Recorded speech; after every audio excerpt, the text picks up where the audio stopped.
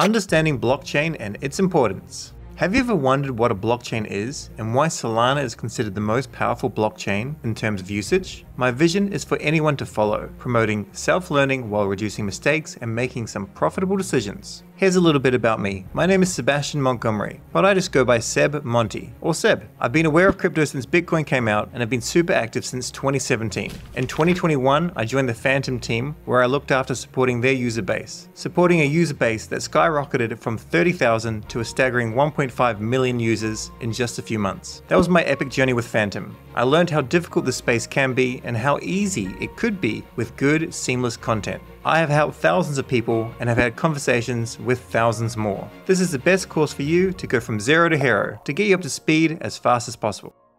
What is a blockchain?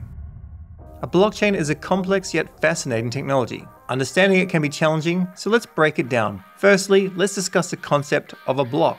A block is a collection of records that holds various types of data, such as transactions, documents, and contracts, depending on the specific blockchain. When a predefined time period ends, often just a few seconds, the block stops accepting new data, and the accumulated data is added to the blockchain. It's added to the blockchain with the help of computers and software. Each entry into the blockchain goes into a block, and a block can contain thousands of records. Additionally, each block includes a timestamp indicating its creation time and a link to the previous block, forming a chain. In simple terms, a blockchain is an interconnected chain of blocks carrying valuable information. Let's use an analogy to understand the concept better. Imagine you have a big book with a lot of pages. Each page has a list of all the things you've done that day. When you finish doing something, you write it down on a new page. You also write down the date and time of the thing you did. This way you can always look back and see what you did on any given day. Alright, the pages are like blocks. The book is like a blockchain. The things you write down are like records. The date and time you write something down is like a timestamp.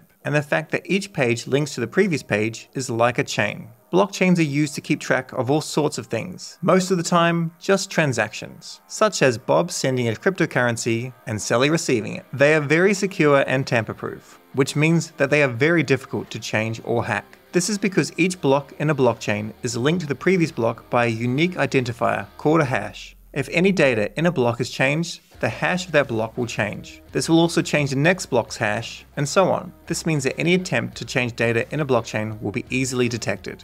How does a blockchain work? Blockchains operate through a global network of computers, and you can even contribute by installing specific software. The security is remarkable. You could shut down computers across 10 random countries, and the blockchain would remain unaffected. While each computer can view the same information, none can modify past records. Blockchains are decentralized systems, unlike entities such as Visa or MasterCard, which are owned by single entities and vulnerable to shutdown. Bitcoin, Ethereum, and Solana, on the other hand, are public networks, ensuring resilience against such shutdowns. Also, with Visa or MasterCard, you can have a charge on your card reversed. With a blockchain, once a transaction is made, it cannot be reversed. The importance of blockchain. Firstly, there are two types of blockchains. Private, used by companies where only they can see the info, and public, where anyone can use it, literally anyone, and no one can be stopped from using it or viewing it, such as Solana, Bitcoin, and Ethereum. So a blockchain is like a giant notebook that everyone can see, but no one can change.